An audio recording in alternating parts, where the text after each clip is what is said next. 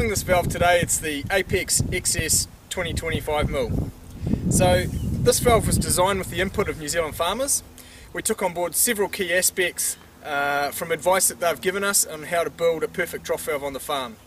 One of those aspects is a massive flow rate. So this trough valve, an arm valve with a plunger, is the highest flow rate in the market. It'll do up to 500 litres a minute. This is a full 1-inch valve. The other aspect is when you get on the farm, you've sometimes got the wrong size. So you've got a 25mm when it's a 20mm trough, or you've got a 20mm when it's meant to be a 25. The one we've installed today was a 25. So this blue bush here, which is bushed down to your 20mm, we simply removed.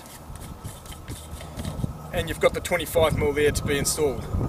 That 20mm has an O-ring inside it which seals on that face there, so there's no requirement for thread tape between the two bushes, and that's extra strong, so it will take the installation. The other key aspect was that when you're going past a trough on the farm and you've got an issue with your valve, you need to be able to service it there and then. And what they came back to us and said, the farmers, was that you need to be able to service this valve without tools. So traditionally you have to straighten the cotter pin to take the arm out. In this valve you don't. You simply unscrew the bottom of the cap with your hand, and there is your washer, which the sleeve sits down on top, sealing off the valve, and that can be replaced. And also to re-establish the O-ring integrity inside the valve, you can simply lift the arm and take that out. So now that's the entire guts of the valve out, and that can be fully serviced. I'm going to show you shortly how to service that valve in the trough with the water flowing through it.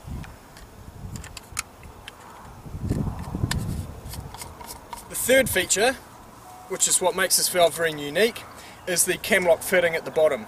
So what that allows you to do is shut off the valve with the pin at the top. Now you've got the ability to connect a cam lock to it, which I'll show you how to do shortly, and you've got a water source anywhere on the farm. So you can use it for washing down your quad, washing down your motorbike, you can brake feed, which we're going to show you that situation shortly, or in drier areas you can use it for firefighting. Let's have a look at it in the trough.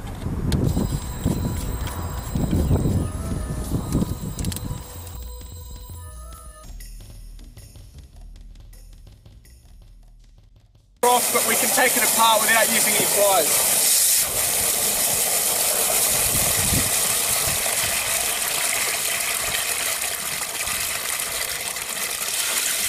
So now I've taken the bottom of the valve out.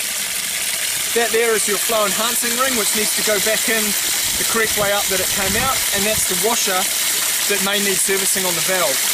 The second part of the service is to take the plunger out and check the O-ring. So if you lift the arm up and put your finger in the middle of the plunger, it simply slides out. So now you've got the valve taken to pieces, and you can service the O-ring by replacing it, which is available in the Xcess service kit. And you can also replace the washer of the valve. Putting it back together is quite simple. If you line up the groove of the plunger in line with the arm and lift that arm up again and push it up inside the valve, it'll grab it and sit there quite comfortably. To screw the cap back on, you may get a little bit wet, but it's easier than going back down to the pump shed.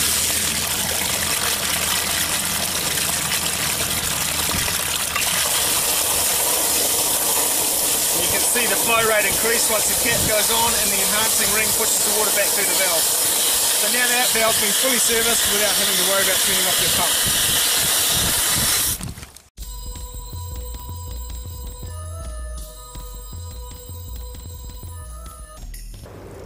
Right, so now I'm going to show you the cam lock fitting on the Xcess valve. I've shut the valve off by putting that pin in, so essentially when you lift the arm up it shuts the valve off, like that, and then you can push the pin in. Now that valve's shut off. While it's shut off you can connect your cam lock.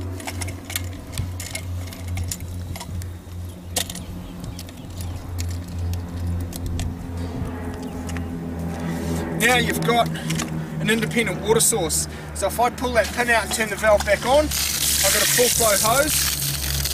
So the uses for this around the farm, you can use it for washing down your gear. You can use it for filling spray tanks on the back of your quad or on your tractor. And in our drier areas, you can also use it for firefighting. What also a good for this flexi hose coming out of the trough, you can connect to a brake feeding trough. So if you're brake feeding into a different paddock and you need a trough in that paddock for the cows, you can connect with your anchor fitting into a rigid line as far as you like across the paddock.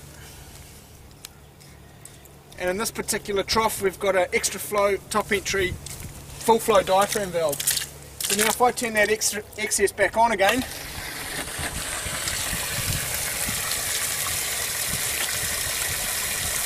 you can see we can fill that trough quickly.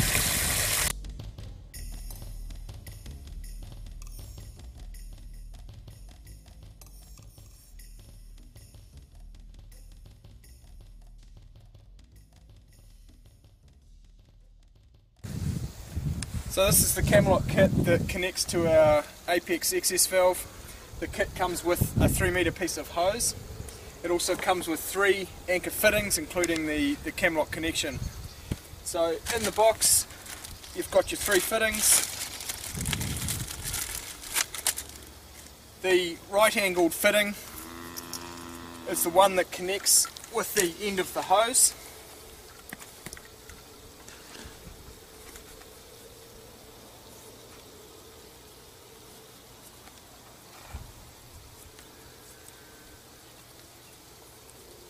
Screw that on nice and tight.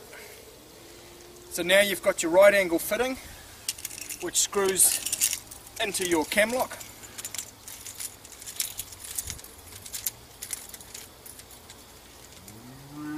Now we've made that a right angle fitting, so that slips in nicely underneath the Xcess valve to clip on for your water source. We've included the flexible hose just 3 metres, so you can bring the hose out of the trough once you've connected the cam lock to your valve. We haven't used rigid lines, so there's not stress and strain on the valve when you connect to it. So at the other end of the flexi hose you've got a connection, 15mm anchor fitting, and now that's screwed on there nice and tight, you've got a connection to take off to your other fittings.